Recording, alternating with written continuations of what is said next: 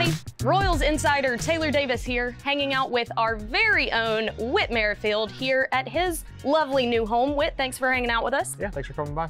Okay, let's talk about the house a little bit. What were you looking for while you were house hunting? My wife and I like the modern style home. Yeah. So we had a couple options in the area. We wanted to be somewhat close to the plaza and close to downtown. It's where a lot of my teammates are, and I love the downtown area. So we wanted to still be relatively close to that, and found a house that fit both of those criteria. Fortunate that it was on the market, and this crazy market right now, we put an offer in and got it. Okay, so going back to the beginning of the process, when you were looking for a mortgage partner, what were you prioritizing?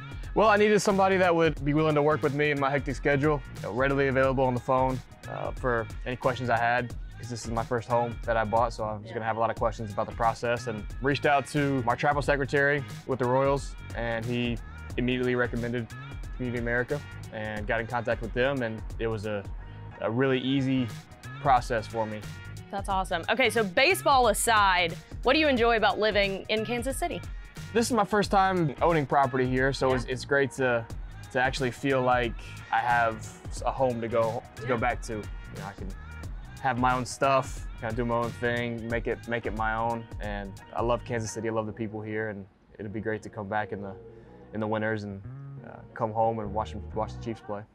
It still comes back to sports. I knew it would.